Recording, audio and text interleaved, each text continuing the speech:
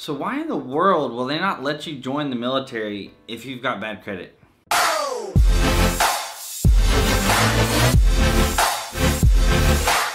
So this is a question that I actually get a lot, and people will send me messages on social media and they'll be like, hey, I've got really bad credit and I'm worried that, if I join, I'm not gonna be able to join the military because I have bad credit. Is that true?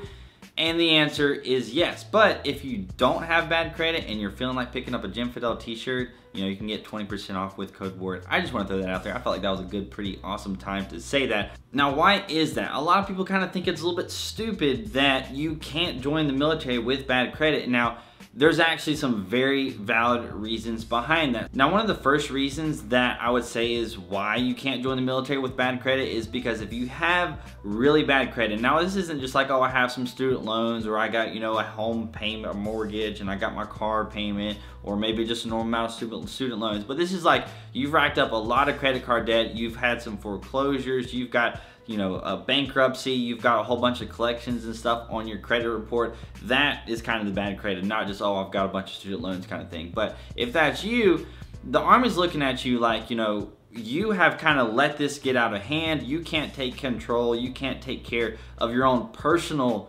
responsibilities. So why is the Army gonna trust you? Why is the military gonna trust you to take care and be responsible enough to take care of the military's roles and responsibilities that you have to then do? So that's kind of how they're looking at that. They're looking at you like, you're really not as reliable. It's kind of like literally a credit check, like you're just not as reliable. Now, it's not like if you have just a low credit score, again, it's not like if you just have, some normal amount of student loans, it's not like if you just have like normal debt that a lot of people have. This is kind of a little bit more on the extreme side. The other thing is if you do join the military and you have bad credit, that means you're gonna be a little bit more susceptible to be doing things that are gonna make you money that might not be, totally legal, that might not be the best thing in the world. You're gonna be doing things that other people wouldn't do if they have credit, if that makes sense. Obviously it's not, you could be like, oh, I'm such a good person or whatever, but the Army's looking at you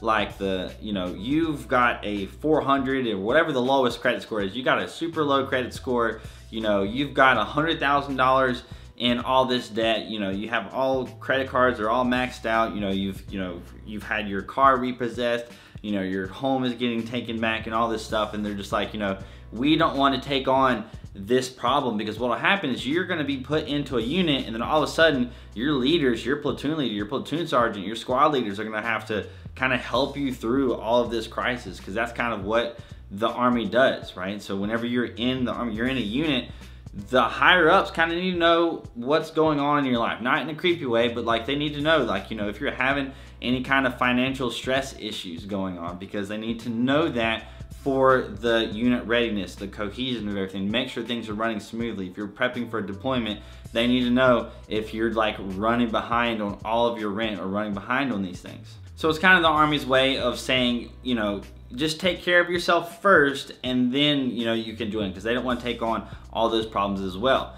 The other thing, if you have really bad credit, let's say you got a whole bunch of debt racked up, right? You got a couple $100,000 in debt racked up. You join the Army, well, guess what? That kind of makes you susceptible to being bribed for information, to kind of, screwing over your country, treason or whatever. Like it's kind of like a thing. Like that's what people do bad things for. They do it for a lot of money to kind of save their own butts. So if you have really bad credit and you have like a lot of, debt that you've accumulated, somebody could come up and offer you, $500,000, $1 million to do something, and you're gonna be a lot more susceptible to do that, because you're like, oh man, I've got like $200,000, I got my home, I can pay all this stuff off, I could just do all this and I'll be, set.